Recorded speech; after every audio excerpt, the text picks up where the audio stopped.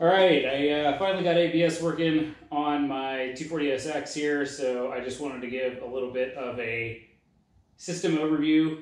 So if you were interested in doing this swap yourself, you can kind of know what goes into the swap. I'm going to try to keep this video short because it's just going to be me talking to the camera. I'm going to do a basic overview of all the parts you need, and then I will show you how my installation went, show you specifics of my install. So the main parts you're going to need for a non-ABS chassis. So if you already have a car with ABS and you just want to replace your module with a MK60 from an E46 M3 like I used, for the most part it's going to be very simple and straightforward. You're obviously going to need all of the module and sensors from the BMW, but if you already have existing wheel speed sensors with that are Hall effect, they should work. The internet guides say you need a teeth count between 40 and 50, but most things will work. This is confirmed. This has been confirmed to work with a lot of the Nissan rear-wheel drive stuff like 350Z, 370Z, G37, Corvettes, S2000s, BMWs obviously, and Subarus. Most of those will work with the system as long as you have a wheel tone ring, a wheel speed sensor tone ring within 40 to 50 teeth. You're ready to go. Okay, so going back to the non-ABS install, the first thing you're going to want to do is hopefully there was a model of your car that came with ABS. That's going to make your life way simpler. I have a 1989 S13 240SX with a 5-lug conversion. The rears were very easy on mine because they already had, I have an R33 Skyline subframe that had ABS, 4-channel ABS, so those were already taken care of, but I had to custom fab the front. But if you do not have any options for your chassis, all you're going to need to do is find a tone ring that fits over your hub or some sort of way to get that tone ring spinning on the wheel. I was just talking to somebody who was going to try to make a tone ring for their brake rotor. That's awesome. Whatever you do, you just need to get a tooth count between 40 and 50 teeth, as stated. And then obviously you're going to want to fabricate a sensor mount and get a sensor on each wheel.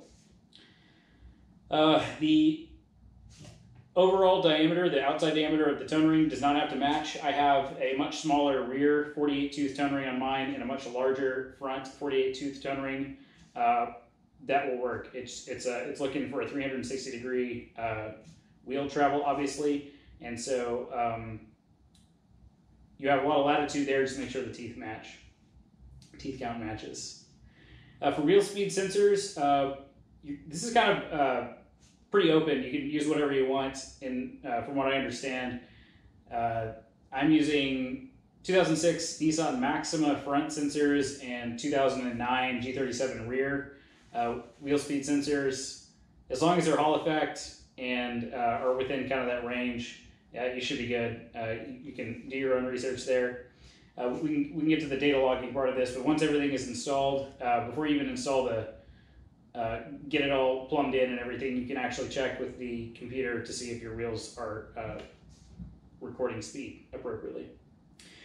Okay, so that's the chassis side of things. For the actual ABS parts, you're going to need the MK60 module. So the actual ABS module, and I'll show you here in a second, is a one-piece unit. It's got obviously like an aluminum manifold for all the passages for the brake hydraulic passages, and then the ECU is just bolted to the back so it can actuate all those pistons to do ABS things.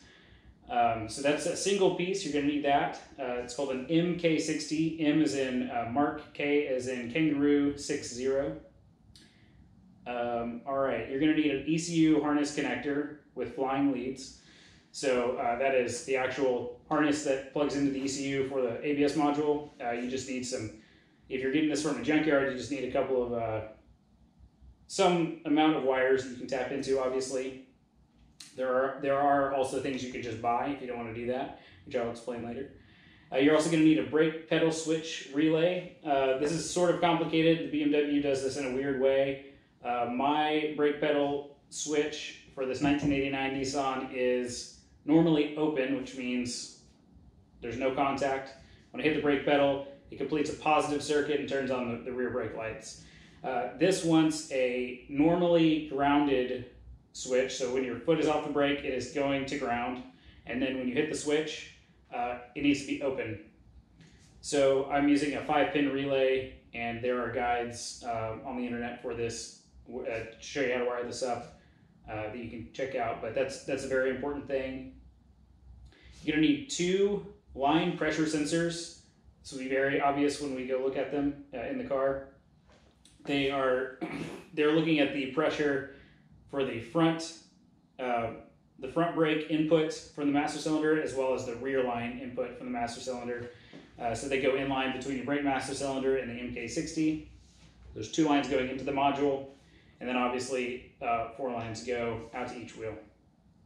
You're also going to need an OBD2 port for connecting to the actual MK60 module and this is for like troubleshooting or for the bleeding process. To bleed ABS, you need the pump to be cycling when you're pressing the pedal down. So that's what the OBD2 port is for. And then you're also going to need a thing called an INPA cable. So this is what it looks like. It's a very cheap $20 thing on Amazon. Buy 2 of these. For whatever reason, they just die randomly at inconvenient times. So they're so cheap, just go ahead and buy 2. Keep one on the shelf. The actual software you use is called INPA. This is very common if you're like a BMW person. It's a way to get in and change the ECU, stock ECU parameters, like if you're doing an automatic to manual swap or something like that. But the cool thing about this being very common, and you can find information on the internet about this INPA software, is that we can use it for our ABS modules, which is great. And the last thing you're going to need is some brake line adapters and fittings. The BMW uses a weird bubble flare style brake line, and so I've got M10 by 1.0 normal JDM brake line fittings. So I've converted all my lines are still M10 by 1.0, and then they just go into adapters at the actual module. So the first thing I'm going to show you is the actual setup on the wheel. I'm just going to show you the front wheel. The rear wheel is slightly different, but it doesn't really matter. The concept will be the same. And then it's a bit of a mess. I just got this running, but we'll show you the actual module in the car and all the plumbing. I don't know if I mentioned this yet. I didn't write it down, so probably not. You'll also want to get a yaw sensor if you want DSC or dynamic stability control functions. The internet says you don't need it for ABS. My ABS wasn't functioning at first due to a power supply issue. So I actually have a yaw sensor in there right now. And I think I will actually use the DSC functions because I think it's actually pretty neat from like being on track standpoint, but you don't need it. It's also pretty expensive. If you buy the kit from Doug at, it's either 3DS or RHT, I'll grab a link and throw it in the bottom of the YouTube video. He'll send you everything, which is great. So all the things that I listed on the MK60 side will come in a box, which is great. You'll obviously need to figure out your own wheel speed sensor and tone ring situation. So speaking of that, let's get going on the wheel side of things.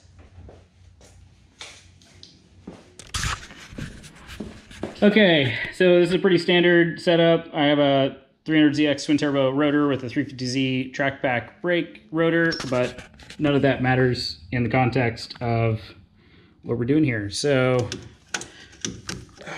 hopefully everyone can see this. I have a fabricated steel knuckle. Just realized the track fix I did there on that little cotter pin. And so for me, because this is a fabricated steel knuckle, it was obviously very easy to weld up this sensor bracket directly to the knuckle. If you have like an aluminum arm or something, you're just going to want to pick up on an existing hole or do something. It's pretty straightforward. So as you can see, as I rotate this wheel, you can see my 48 tooth tone ring. This was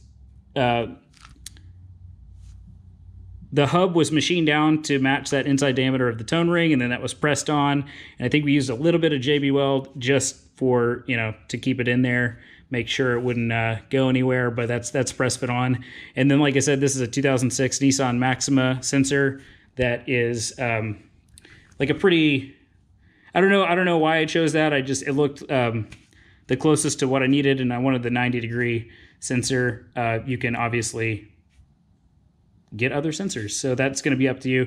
But this is what this looks like. It's very straightforward. You'll just, you know, want to get the line run around your brake line and out of the way so the wheel doesn't hit it, and then find a nice way to get it back in the chassis. But yeah, so that's kind of the tone ring setup. Pretty straightforward. Okay, so let's hop into the car. Once again, I apologize for the mess because it is kind of under construction. But let's take a look at this module. Okay. So this is the MK60 brake module. I just fabricated a bracket here that bolts to the chassis, and then obviously bolts to the manifold. So this makes it really easy to service. If I need to swap this module out, if something happens to it, I can just unbolt the 4 bolts and then, you know, get it out of here. These are all the adapters that I was mentioning. These are all of my JDM M10 by 1.0 threads into these adapters. These are from a company called Russell. They're a fairly common adapter company. You can get them on JAGS, Summit, whatever. They're all local. Sorry, they're all US based. This is the actual connector that I was talking about. So I don't know if this pulls out easy, but yeah, if you're getting this from the junkyard, you're going to want to get the module, and then obviously grab this and cut off at least, you know, get at least a foot of wire to wire this up. This is the 3DS kit, I think is what the company's called. And the really neat thing about this is it is labeled really well. So you can see this is like battery 12 volts. All the wheel speed sensors are labeled. This is your brake pedal switch. This is obviously the OBD2 port, which you will connect to your INPA. I have a very ridiculous zip tie setup for my yaw sensor here. Once again, I was just testing this. You just want this to not move. This also goes in a very specific orientation. You want it, this looks like it's upside down, but these bolt holes face up, and then the connector needs to go towards the front of the car. So this is very important. I'll be making, obviously, a metal bracket for this at some point. Okay, so back here is also I don't like how this is, and I will probably change this at some point, but there are 2 ways to do this. These are the lines coming from the master cylinder, obviously. If you look at this, this is the front one, and then this is the rear one. You can tell from the way that they are and because they're labeled. The other way to do this without this heinous daisy chain of adapters here is you would actually take this and mount it to where they go into the actual module. So I can tell that, so this is the, what is that? That's the front one, and this is the rear one. So they actually go on the side of the module. You can't tell, everything on all the labels are on the side, but there's actually like a stamped letter on the side that shows you each position. So it's like H and V for front and rear in German. I can't remember which one is which. And then there's like front left, front right, rear right on all the wheels. It's all labeled here on this module. Okay, let's see. Yeah, these wires that are going everywhere.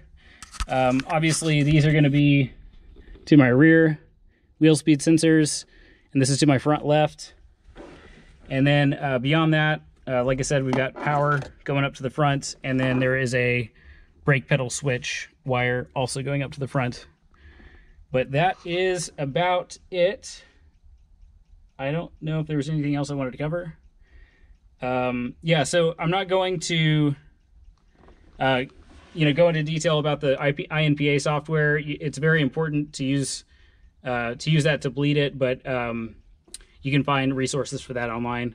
But yeah, if you have any questions about this setup, let me know, and I will try to answer them as they come in. Thank you much.